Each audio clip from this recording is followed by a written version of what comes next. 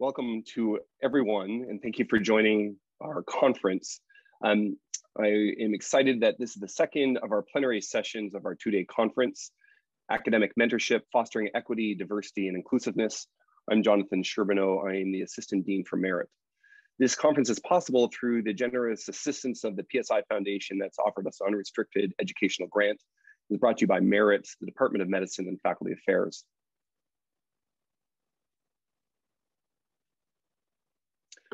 Before we begin, I think it's very appropriate that we acknowledge that the land on which we gather is the traditional territories of the Mississauga and the Haudenosaunee, nations that are protected by the Dish with One Spoon Wampum Agreement. Let's take a moment here to reflect on how we can think about this conference in light of the reality of where we're situated.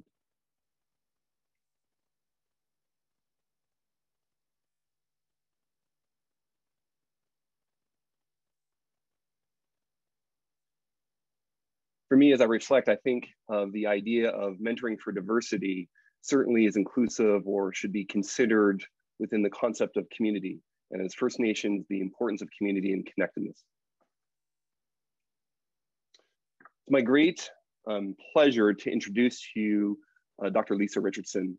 Dr. Richardson is a clinician educator and an internist at the University of Toronto, where she practices at the UHN. She is also an education scientist and researcher at the Wilson Center and holds the role of strategic advisor in Indigenous Health at the University of Toronto Faculty of Medicine and is the Indigenous Strategy Lead for Women's College Hospital. In addition to these numerous roles, she is an associate professor and vice chair of culture and inclusion in the Department of Medicine, chairs a number of provincial and national committees to advance Indigenous medical education, and has been recognized for her significant contributions to medicine and the profession with the Royal College of Physicians and Surgeons Thomas Dignan Award for Indigenous Health. It's our great pleasure to have her here speaking to us today about mentoring for diversity. Thank you very much, Dr. Richardson. Thank you. Thanks so much, Dr. Sherbino, and thank you to everyone who's here. I know that we're gathering over a time that's often important for families and loved ones. So appreciate that you're joining me here. I wanted to acknowledge that I'm actually in Toronto, so I'm on a different slightly different traditional territory, still home to the Mississauga of the Credit and the Haudenosaunee, but we also ancestrally have other Anishinaabe people here, Chippewa, Wendat, and many Métis people and others from across Turtle Island, including Inuit, who are now residing in Toronto, or as we call it, Tekaronto. So really grateful to be here. And I've actually decided to speak without slides. And I think I worried Jonathan a little bit when I said this, but I've decided to do this because I wanted to think about how we do things in a different way and how we create space for actually different ways of being in this world, different ways of creating academic work, and acknowledge that we all have different perspectives and backgrounds that may require that. And so I wanted to acknowledge the oral tradition, and as Anishinaabe people, the power of oratory is extremely important. And we are often taught storytelling and taught to share our ideas through the oral tradition, but it is something recently that one of the elders said to me is a dying art. And so I think it's important to recognize this as a way of conveying information. And that's one of the reasons for which I'm not using slides today. I do know how to make PowerPoint. I do have some beautiful photos that I often share, but this is going to be a little bit of a personal journey for me in speaking about mentorship. And, when I was first asked to do the talk, I said to Jonathan, of course, yeah, no problem, happy to do it. It's such an important topic. And I do many, many talks and thought this would be simple, but I realized I was really struggling with it. And I realized that my struggle actually emerged from some of my own experience as a medical learner, and that I needed to kind of work through that in order to be able to do this presentation and to speak openly and transparently about where change needs to happen and the kind of amazing changes that are already happening to be creating supportive and inclusive places. So my background, as a personal introduction, I am, as per my bio, an internist. I'm a mixed blood person. So my background on my mother's side is Anishinaabe. Our traditional territory is north of here along the coast of Georgian Bay in a community called Shibahanawning or Killarney. And our ties are also with Wikwemikong, but that's a complicated story related to traditional territory and who signed what treaties and enfranchisement, et cetera. So a lot of the work that I do now as an educator is around working with the privilege that I have as a physician and having had a privileged upbringing to kind of create change within our institutions of healthcare, both educational institutions and hospitals and clinic environments, to make them more inclusive.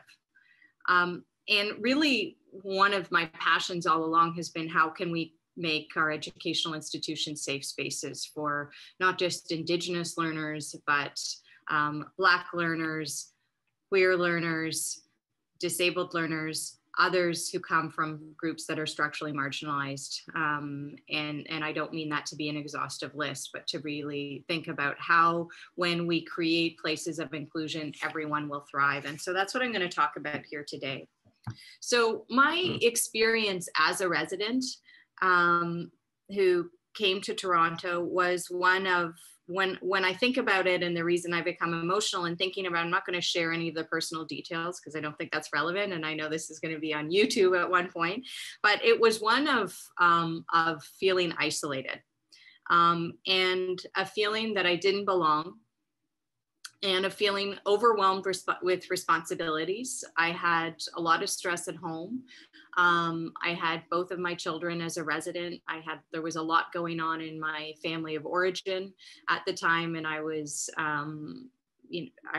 having to offer support emotionally and otherwise there. And I had a feeling during my training that there was nobody with whom I could share what was going on. And furthermore, I had what I call this need to perform or embody or enact the idea of the good doctor and the good resident, which it was, the performativity in this was because I didn't feel that with everything going on outside of my life and then with not necessarily that all of that other part of me not being recognized, that I didn't necessarily fit in, and that I had to hide a part of myself. And the outcomes of that, although I worked very hard and performed well as a resident, when I look back at my IDERs, that was not the issue. It was that feeling of not being able to bring my whole self into my work on a day-to-day basis. The outcome of that was that I routinely thought about leaving the program, the internal medicine training program. I thought about whether I should switch into another specialty. I thought about whether I should, go and do a PhD in social sciences because the MD training would help me. But really, it was a difficult time, and really, despite the incredible people here at the University of Toronto where I had done my training, there was just a sense that there wasn't anyone who I necessarily could connect with and share honestly what was going on for me. I remember at one point meeting a hematologist who told me about how she had done 2 months on and 2 months off during her training because she'd had her children as a resident as well. And I thought, oh, bingo, okay, there's something that I can do. So I had some encounters. There were encounters that I had with some people that were really important and meaningful. But there wasn't, that person or numerous people to whom I could turn to say, yeah, I'm not really sure, having a bad day here, lots going on at home. These are the stresses. I feel like I may need to take a little time off, et cetera. There just wasn't any of that. Ultimately, I stretched my residency out because I realized that model of taking a little bit of time to be with my children was an excellent one. I supported my family of origin. I supported my own new family through numerous traumatic events. I rotated through all of the subspecialty rotations. I applied to the general internal medicine program. I successfully got in, and I remember having this aha moment when I was a junior attending saying, wow, I really actually love teaching. And everyone in my family said, well, of course we knew you were going to end up in academic medicine. We knew that you would end up as a teacher. You've always been someone who loved teaching. So here I am now, many years later, as a clinician-educator. It makes me think about a paper, when I reflect back on those experiences, it makes me think about a paper that an incredible psychiatry resident here now published just in December of 2020, which explores barriers to help seeking among learners in medicine. Because I thought, what was the barrier? Is it that I felt that the resources were not there? Or did I feel that admitting that I needed to seek resources was a problem? Or many other things. And one of the things that Dr. Sturgiopoulos found in this paper published in JAMA Internal Medicine just a few months ago was that learners encounter mixed messages in their training Programs claim to value their well-being, yet promote institutional policies and norms that reward self-sacrifice and increase productivity. Too often, help-seeking and time off are perceived as signs of weakness or poor work ethic. Indeed, trainees report the most substantial barrier to their well-being is the lack of time or flexibility to attend to their physical and mental health needs. And this paper specifically looks at barriers around seeking help around mental health and mental wellness specifically. But I think when I thought about that, it applied broadly to what my experience had been. So that mixed message, the feeling that to actually acknowledge that you needed to have time to spend with family, to support a loved one because you were feeling overwhelmed, would be an acknowledgement of weakness, of vulnerability, would be stigmatizing in some way. I already felt that I was on the edge, on the liminal places within medicine, had that outsider feeling already. So I think coming forward for me was one of the major barriers because of this culture of medicine. And so my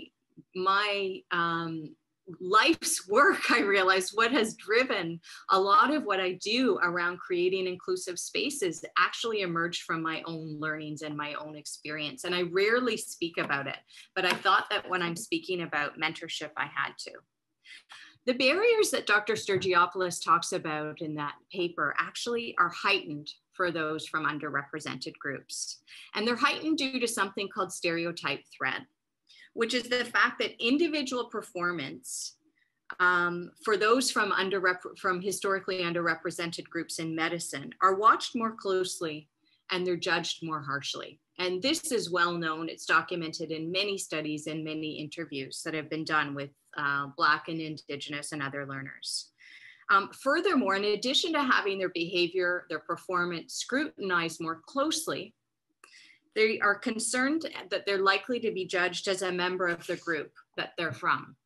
So rather than representing me as an individual, representing all Indigenous peoples. And so what that can lead to actually in what's been articulated as stereotype threat is a concern about actually taking risks because one does not want to affect or smear a whole group of people if, for example, you fail. And in fact, a recent study of Harvard medical student grads, they looked at 3 graduating classes 15 years after graduating, and they actually showed how those from underrepresented groups in medicine, as they call them, URIM, were less satisfied with their career more than 15 years out. And they also did describe this experience of stereotype threat. So I'm going to move on now to the idea of why those who are underrepresented in medicine need mentorship. I think I've given a bit of a compelling case with my own story, but I want to talk to you a little bit about some of the other data that we have. If we look, for example, if we go to one of the really important textbooks that I often turn to for Indigenous learners, which is about the public school system, so going right back to kids when they're in elementary school, there are reports that acts of racism, prejudice, and discrimination against them as individuals at that young age and collectively as a people. So the individual effects and the collective effects have extremely negative impacts on their sense of cultural identity. Students experience stress because they often face racism, sometimes on a daily basis. And this actually has resulted in a loss in interest in school for some of them. So starting at that early age, our impact for those who are from structurally marginalized groups around being excluded from education systems. A study of undergraduate students done in Edmonton by Curry et al. In 2012 actually talks about this idea of racial battle fatigue. It examined the experiences of racism among Indigenous university students and found that they demonstrated what is called racial battle fatigue, which is the depletion of mental and physical resources due to the constant engagement of stress response systems to cope with ongoing discrimination. So that experience, racial battle fatigue, is that experience of being in that constant state of stress and elevation due to the recurrent microaggressions or macroaggressions or racist behaviors that those students experienced.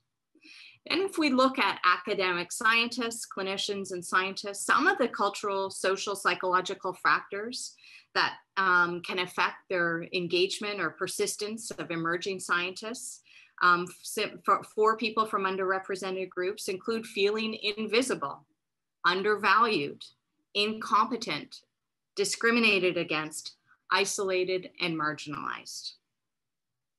When we look at medicine specifically, my colleague and good friend, Dr. Marcia Anderson, and if you look at the paper, she was at that point, Dr. Marcia Anderson Dakota, so it's under Dakota, published in 2017. Her paper, where she interviewed Indigenous learners in medical school, they described their experiences of, quote, otherness. They spoke about the challenges of studying medicine, which we all had as medical learners.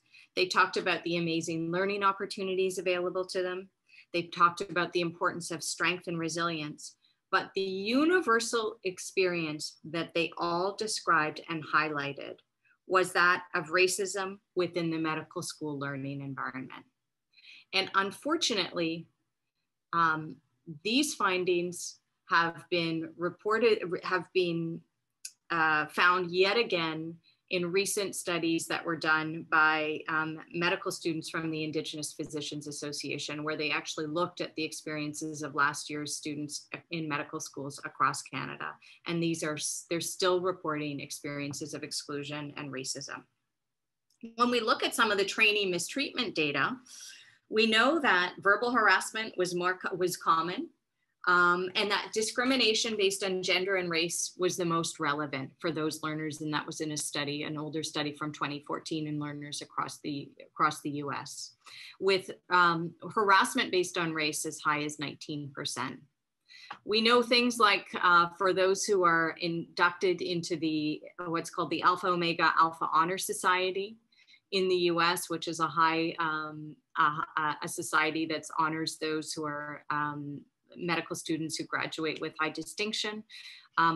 We see racial disparities in Black and Asian medical students who are less likely than their white counterparts to be members of that group.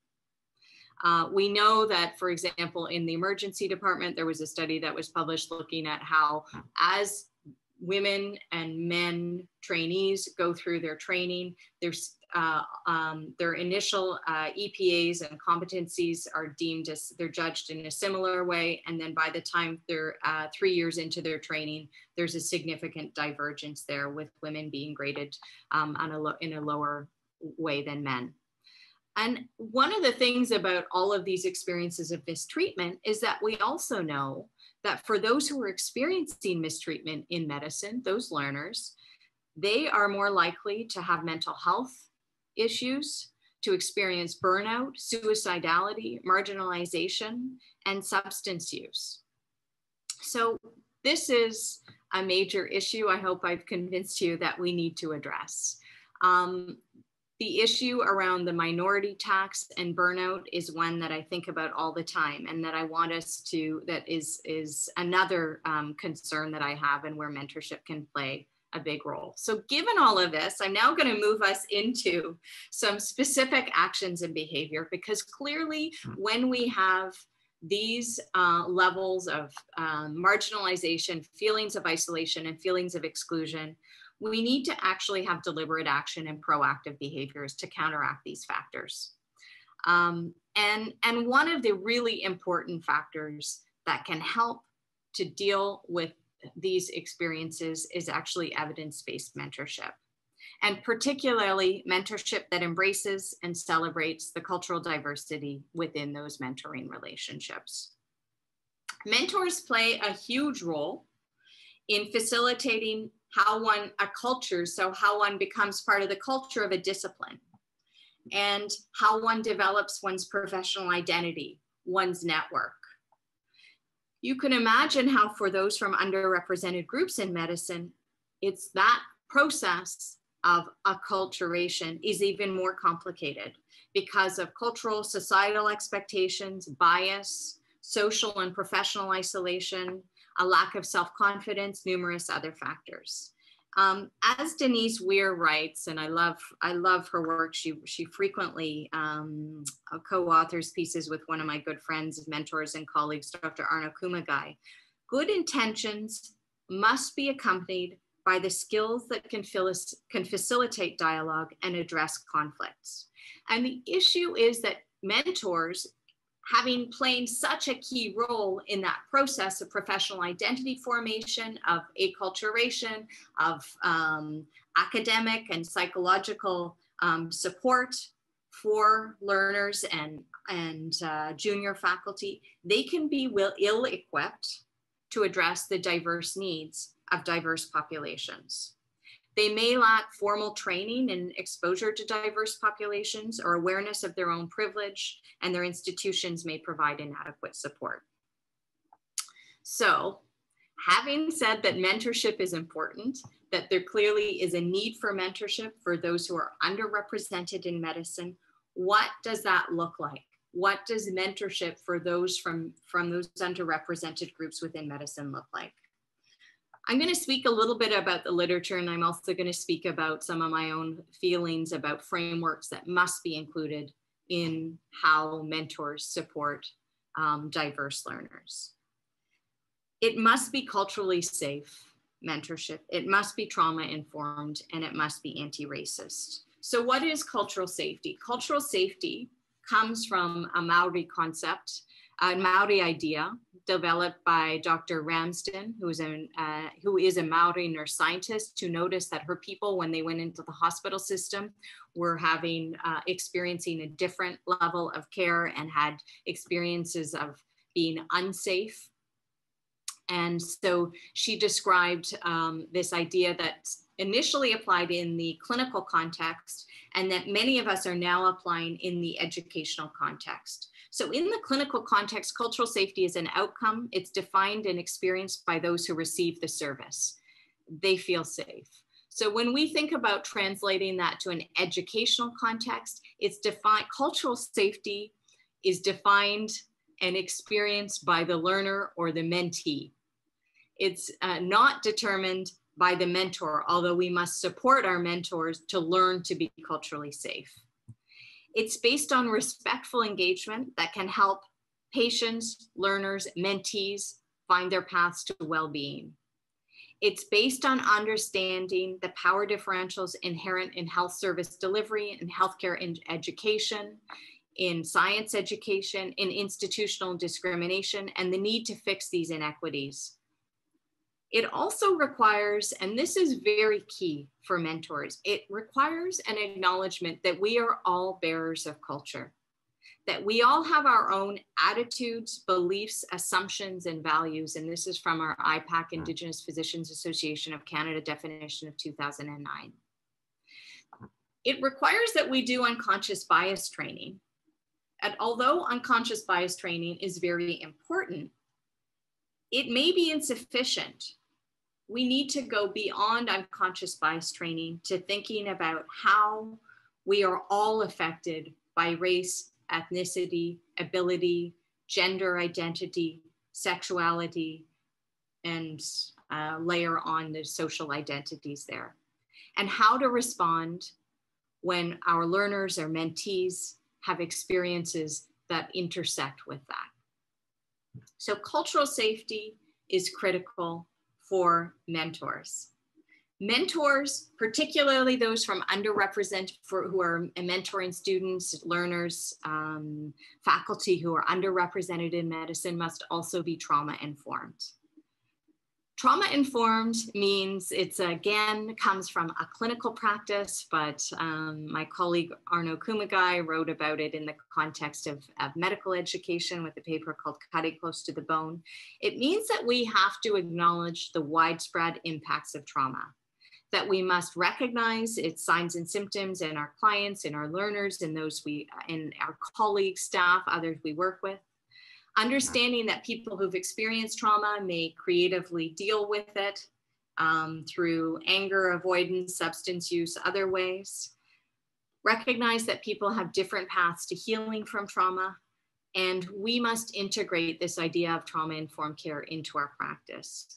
Why is it relevant, particularly for mentees or others from underrepresented groups in medicine? Because the trauma, when we think about, for example, Indigenous peoples, is not just about individual trauma that one may experience. It is about the trauma of communities, both historic and ongoing. And there's actually, that's well described by an incredible Lakota psychologist named Maria Yellowhorse Braveheart, who applies the concept of trauma to, she describes historical trauma for her people, the Lakota people. And of course, historical trauma was not a new term for Maria Yellowhorse Braveheart. We've learned about that from the Jewish scholars and those who've survived the Holocaust. But she looked specifically at how historical trauma affected Indigenous people over the course of colonial conquest and attempts at assimilation. So when one is thinking about mentoring an Indigenous learner, one has to, for example, be trauma-informed and think, what is this person's experience with the education system? But not just their individual experience. What is their family members' experience, their community members' experience? Are they a residential school survivor? Are they a 60s scoop survivor? And how might that play out actually in their experiences of being in the medical education system? Thirdly, our mentees must be anti-racist. And anti-racist means our mentors and mentees, sorry. That means that mentors have to start to have that awakening to seeing how stereotypes and biases may be playing out, not only in their own perception of learners and mentees with whom they're working, but in how the people they're mentoring are actually being perceived and treated by others. And in addition to recognizing and seeing those practices and patterns of behavior, they need to actually move from seeing the stereotypes and how they're affecting an individual learner to how they can actually move to support the well-being of their mentee specifically, but also to interrupt the behavior or the policies and practices that are excluding their mentee. I'm going to give you a specific example actually of a beautiful mentorship program, I think, that was developed by the National, it's called the National Institute of Health's National Research Mentoring Network. And I come up with those three specific frameworks, which I think are critical aspect of clinical care, education, research, for those from structurally marginalized groups. And interestingly, in this amazing program that they developed, which they call culturally aware mentoring, and they support and train mentors around 4 different theoretical foundations. And what was exciting for me to see is a lot of them align a little bit with some of the ideas that I was talking about. So they created a curriculum based on 4 theoretical foundations. One is multicultural and feminist theory, and a lot of that, they looked at the work of Patricia Hill Collins and Gloria Anzaldúa, and a lot of that is about recognizing who you are and what is your particular situated perspective as a mentor. What are you bringing to the engagement with your mentees? What are the biases that you bring, but what are all of your social identities and how they may be playing out? They also built this training session on critical race theory.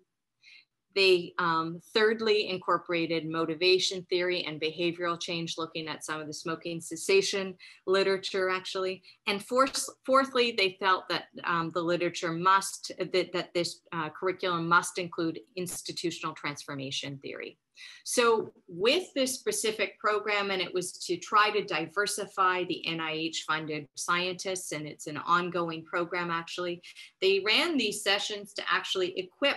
They created a curriculum based on some of these ideas, iteratively developed it, trained and studied at least 66 scientists who had gone through it, who were mentors, and then interviewed them afterwards, as well as assess their own perception, the mentors' own perception of the skills that they had gained. And sure enough, they noted that it was actually a fairly transformative experience for the mentors who had gone through that. And they did feel that they had developed a significant skill set around mentoring people across difference, meaning mentoring people from underrepresented groups, from groups that were different from their own.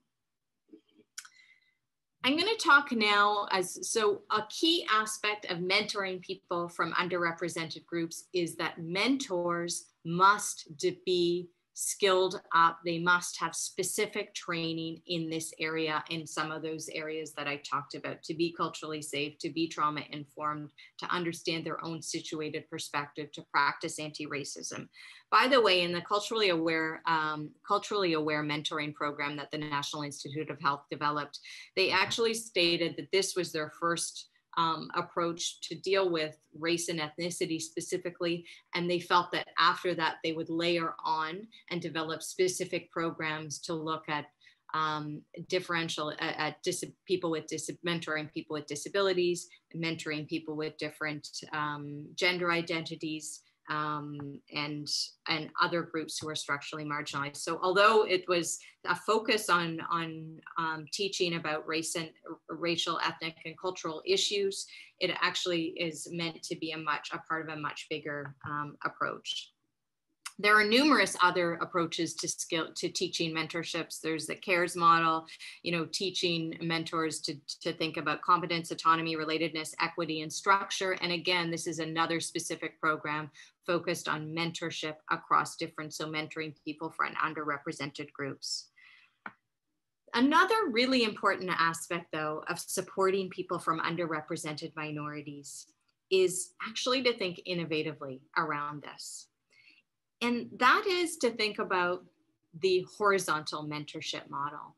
And certainly when I look at my own experiences, both during my training and also early in my career, that near peer model of mentorship was invaluable. That was where I felt that there was significant support. So clearly one needs skilled mentorship from one or two identified mentors, but the creation of peer networks is another very common idea that emerges in the literature, and that's relevant to our practice. It's actually been these peer mentorship networks or horizontal mentoring has been well studied. Many studies showing that both having the right mentor and developing a supportive network were associated with increased resilience, increased academic productivity, measured by publications and grants. They've been documented to be very helpful for underrepresented students. In one study, deaf students, women, medical faculty, they've all been tied to increased academic achievement and professional advancement. So thinking about this idea of creating a network of peers is really important.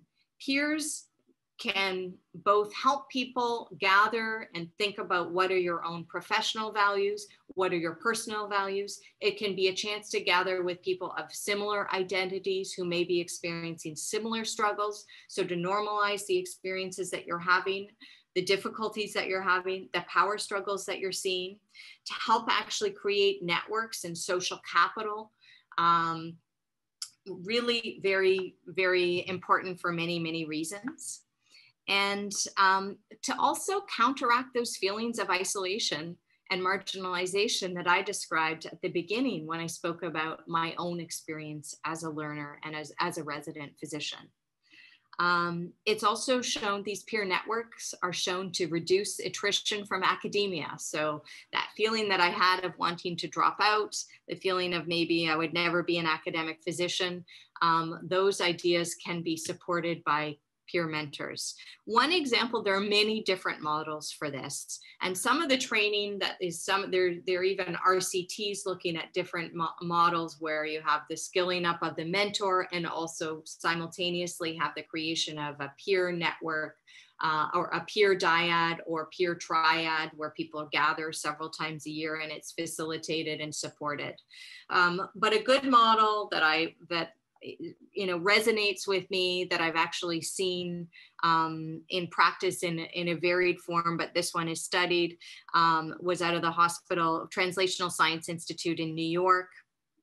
And they actually, in this model, identify people who've recently graduated from an institute, one of their translational sciences institutes, and they identified a handful of people and actually trained them. So again, one of the ideas that we're seeing over and over again is mentorship requires skilling up in specific training. So taking those near peers, having them engaged in 12 hours of training, 4 sessions of 3 hours, and then assigning them to groups of the people who were currently in the educational science training program, and having them do formal meetings and setting that up and supporting that. And once again, people reported great experience with that, both as a mentor. Some of the trials and the RCTs actually show that the enhancement in the experience of the mentee when their mentors have had some of that formal training as well.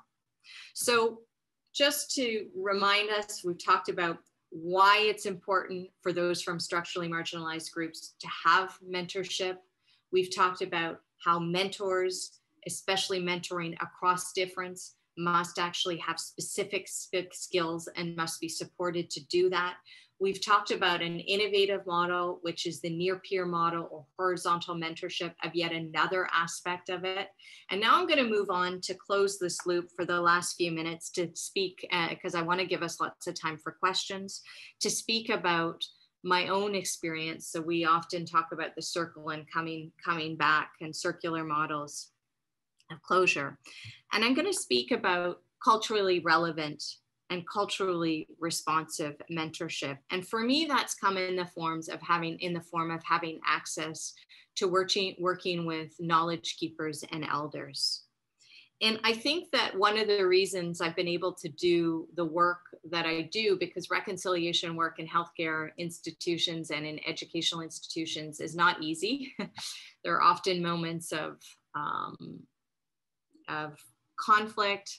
There are moments of intolerance. There are moments of people questioning why you're doing what you're doing. In fact, before we even got on this call tonight, I actually said to Samantha, are people going to be able to put anything they want in the chat, or are you going to be moderating that? Because I've had so many experiences of problematic comments coming through chats from talks that I do around Indigenous health. But really, the reason I've been able to be sustained in the work that I'm doing now as a clinician, educator, and leader is through my work with the elders. And when I think about the mentorship, the guidance that they provide me, it is not just around attending to making strategic decisions for our people, meaning the realm of the mental. It is actually in the realm of the four different directions in which we think about well-being. And I think it's interesting to think about mentorship in this way as well. Around physical well-being, what does one need to be physically well to continue to do the work that I do or that you're all doing? And how, as mentors, can we remind learners and our mentees about the importance of looking after yourself, of self-care as an act of radical self-preservation, as Audre Lorde says. So supporting me thinking about my physical well-being and supporting my family, supporting my extended family, community. They teach me, as I've said, about the mental. So I've had numerous conversations in the last few weeks. We're at this point of structural change in several of the portfolios that I work with. So really helping me work through some of the strategic decisions that I need to make, but without telling me what to do, but asking questions in the way elders do to make me have the awakening and come into the knowledge on my own. My emotional well-being, reminding me about the importance of relationships. And that, of course, is at the heart of the mentor-mentee relationship, is that it is not just about academic productivity. It is not just about one's psychosocial well-being. It is about being two human beings who are in relation with one another. And lastly, around spiritual well-being. And for me, that is not, when I speak about spiritual from an Indigenous Anishinaabe perspective, it is, I do not mean religious, although for some people and many in the audience, it may be a specific organized religion, but spirituality and Anishinaabe spirituality is about understanding connectedness, the connectedness of all things, the importance for me of being on the land, the importance of thinking about my ancestors and of the generations to come. So in fact, I started this talk thinking about the gaps and the sadness and the isolation that I had as a learner. And I'm ending this talk thinking about the deep support and mentorship that I feel that enables me to mentor many others. And that is the support that we have from elders and knowledge keepers. And so although I think when we think about mentorship for those from underrepresented groups, clearly you do not need to have a mentor who's from your same background. Having either peers of your own background, and if you do for Indigenous peoples, having access to the knowledge of elders has been what has really allowed me to feel full and fulfilled as a practitioner. So I'm going to stop there. As I've said, the circle is complete, and open it up for questions. Jonathan, it's 5:45, so I hope my timing was okay. Thanks so much, Dr. Richardson. Yeah, the timing is spot on.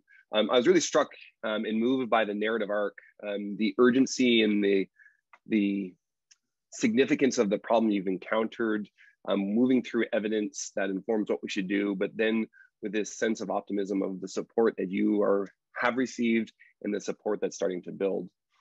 Certainly, I'd welcome people to pose questions to Dr. Richardson. You can do so by coming off mute if you'd prefer to ask a question. If that's intimidating or just not facilitated in the environment in which you're attending, we'd be happy to have you input your question into the chat. I'm going to start with a question. One of the strategies that I struggled with a little bit thinking about it is, how do we check in with our learners about their own wellness? I'm just thinking about back to your story. Certainly one of the things that we want to be mindful of is not amplifying or triggering their disconnect or their isolation or their marginalization. Could you speak to us about strategies that are effective and safe in that way?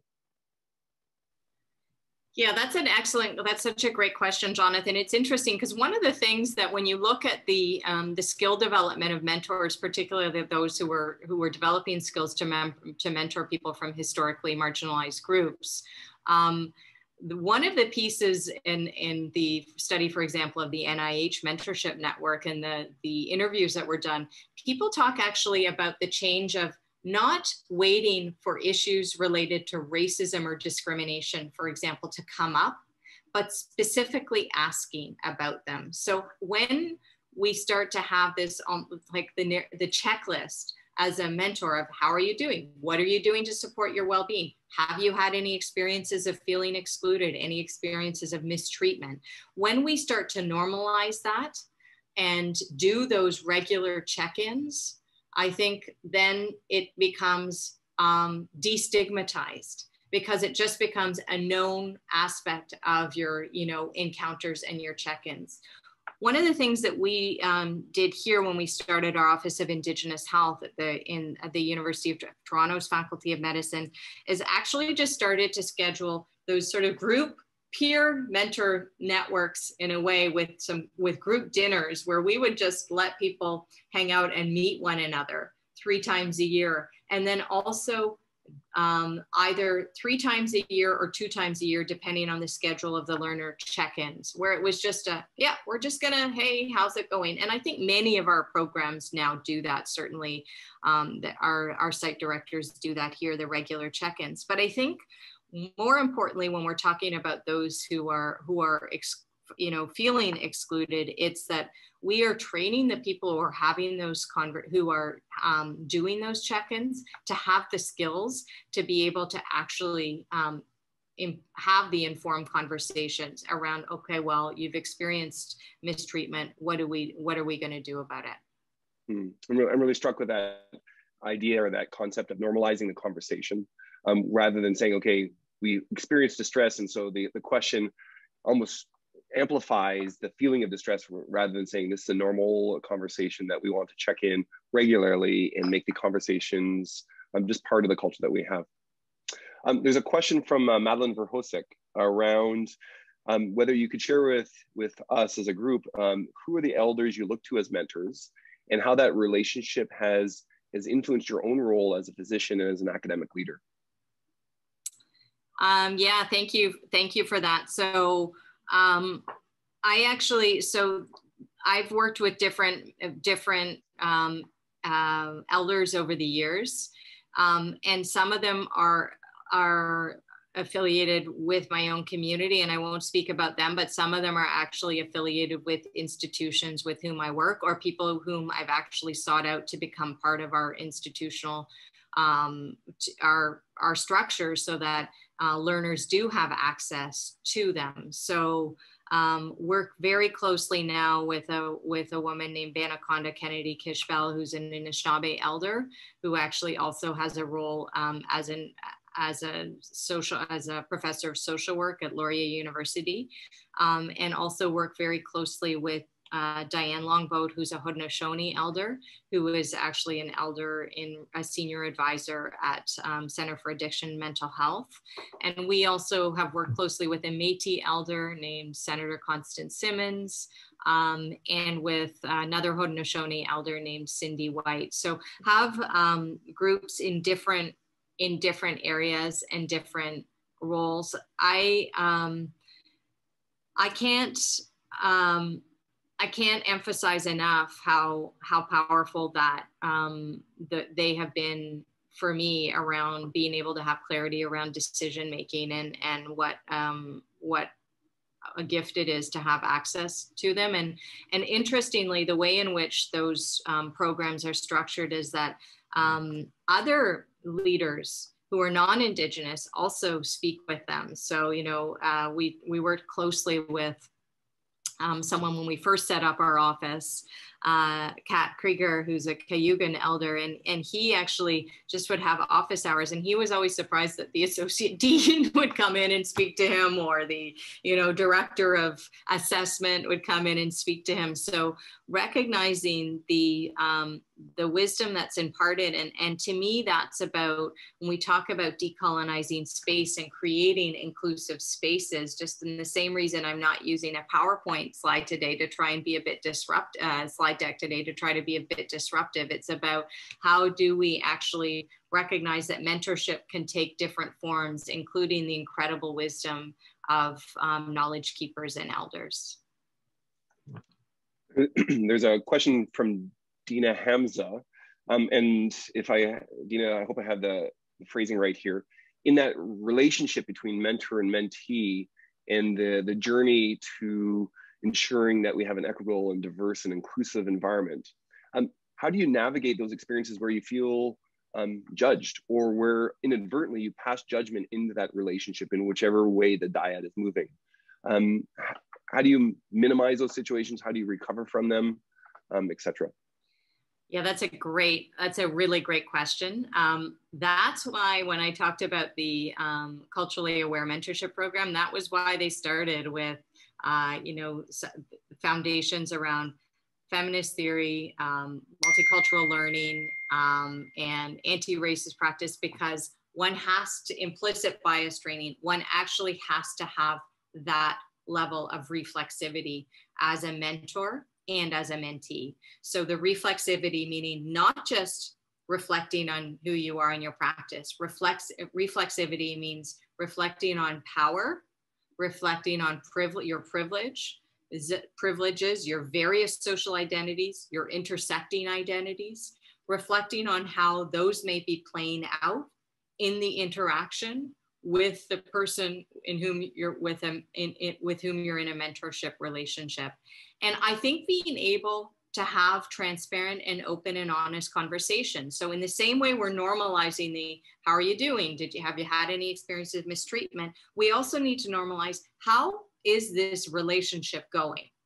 We talk about focusing on process a lot when we look at Indigenous research methodologies. It's not just the outcome.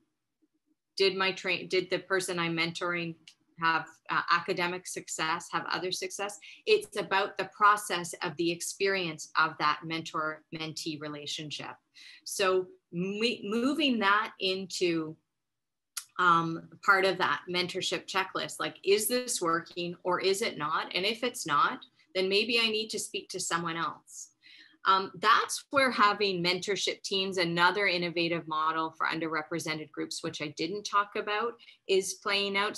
At Harvard, they're trialing this right now, where and I think that was something that resonated very much with me as a junior faculty, is who, you know, you have someone who is your clinical mentor who you turn to when you're really stuck. But then there's someone else who's, you know, an academic mentor for me in medical education. And then for those who are from groups who have been historically excluded, someone who has that experience of being in the liminal place or being on the outside, who can help you navigate the power, the politics, and the strategy. We have two more questions. First, we'll take a question from Sandra Montero, and then there's one final question in the chat, and then we'll be at our time. Sandra. Thank you. Yes, thank you, Dr. Richardson, for sharing your experiences and educating us on how bias can impact the wellness of trainees. So I'll state, I'm not a clinician, so I don't supervise medical or health professions trainees, but I do work with graduate students. And when you commented on normalizing the act of asking about trainees' wellness, and particularly around mistreatment or abuse, I'm reminded of some experiences where, you know, if I do approach that with a graduate student, there is sometimes an initial sense, you know, until they get to know me, that maybe I'm setting them up, you know, to admit a weakness. And then I'll get them. It's not explicit, but I was sort of, I thought of that as a potential barrier from the trainees side of things. So, you know, with both mentees and mentors coming together to solve this problem, I'm just curious if you have any tips, suggestions, or advice for the group. Yeah, that's a great question. And it's always a concern. I think about it often. I'm going to give a clinical example. I'm thinking about how when we go to ask around someone's sexual identity or what they do for work or something that seems like a personal question, how in particular, if you come, how some people will perceive that to be or substance use, they may perceive that to be quite an invasion. And in particular, if you come from a group where you may be used to being stereotyped around your habits, that's even more of an invasion. So the way I approach that is, again, it's a structured conversation. It's, I'm going to ask you this question. I ask it of all people. And this is, you know, this is in the confidence of our relationship. So having, like, setting the boundaries of the relationship, actually drawing attention to the process, to acknowledging that there's a power differential, acknowledging what your role is as a mentor. I mean, this is where we get into the like, you can't, you know, teachers can't be coaches. debate, like if you can't evaluate someone and also coach them. So some of the best practices that you learned, I'm sure, from Sharon Strauss around who is your mentor. So being really, really specific and intentional. I think the thing about mentoring across difference, in particular for some of the groups that I've talked about, is the intentionality around being clear. What are you here to do? That these are the conversations you're going to have. If they make you uncomfortable, you don't have to have them. But you're trying, this is a part of creating a space where they can feel a sense of belonging and feel supported. I can tell you that if people had asked me about some of the things that were going on in my life outside of medicine, there's no way I would have told them. But just knowing that there was a care and attention and an understanding, because the things that were happening would have been very stigmatizing. But the fact that there was an acknowledgement that there's life outside that's creating a major tension or stress, that act alone, and being given permission to actually say, wow, this is happening and this is having an impact, and you don't have to talk about it, is really important. The chat's really starting to fill up with lots of questions, suggesting that we could probably go for a couple more hours, but I know that we have another session scheduled for you in the time after 6. So I think we have time for one final question. It's a question around what advice would you offer to a Black or person of color leader who do not have a mentor themselves and are looking for support in their own journey, in their own advancement? That's an amazing question. And, it's interesting because my colleague, Sophie Sokoliardis, published a great paper after the Me Too movement about mentoring. Can men mentor women? Because a lot of men were not wanting to mentor women because they were worried about being called out something being misinterpreted, et cetera. And they spoke about how that actually is a responsibility. So when you are in a position of power or a position of dominance in a white dominated organization, I think that is important. So I would say this is where the team mentorship model is important. So turning to people who will become, who understand allyship, who understand their situated perspective and how they can help you, and reaching out to support specifically from them within your institution or from another institution, recognizing they may not actually be able to offer the guidance that a Black health leader in a different setting can offer you, but at least they have a knowledge and expertise around the institution, and they have an understanding and awareness around anti-racist practice and culturally safe practice. That's one thing. So you need someone to support you in that space. But I think you need a team there, and you need either the peer network, and we have an amazing peer network. I can't even tell you how, in addition to the elders, my network of Indigenous women, they're all Indigenous medical educators, we support one another. So that near peer, you may even have people who are junior to you, but are experiencing some of the same experiences. So that's critical. And then I would suggest that you may want to look outside of the specific profession or discipline.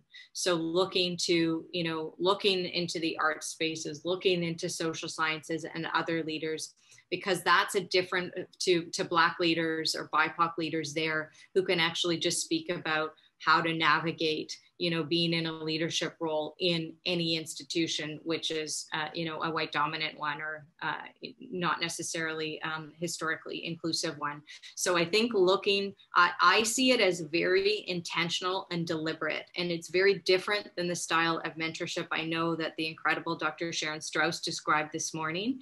But I do see that when you are from a group that's on, has been excluded, there are different needs that are hard to understand. So although you can mentor across difference when you have some of the skills and training that I spoke about, there are times when you just really need to talk to another Black man, woman, queer person who's can relate.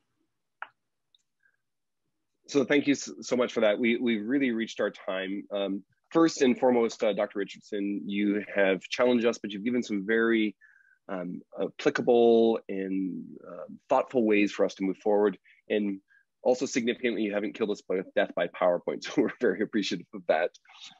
Thank you to PSI for providing some sponsorship and some funding to make this conference possible. And certainly thank you to Samantha Applewhite, who has been the heart and soul of making these 2 days possible. In the chat, you will see an opportunity for you to provide feedback to us, particularly as we think about planning for 2022. And I realize I got my year wrong, but that's not surprising. And then for those of you interested to join us tomorrow, Dr. Sarita Verma will be talking about how we can mentor from the lens of an institution. Dr. Verma is the CEO and Dean of the Northern Ontario School of Medicine. You can use the link that you used today to join us. That's starting at 8 a.m. And to everyone, I hope you enjoy your evening time back into the clinical environment, perhaps away, and time with family. And thank you everyone for joining. Okay.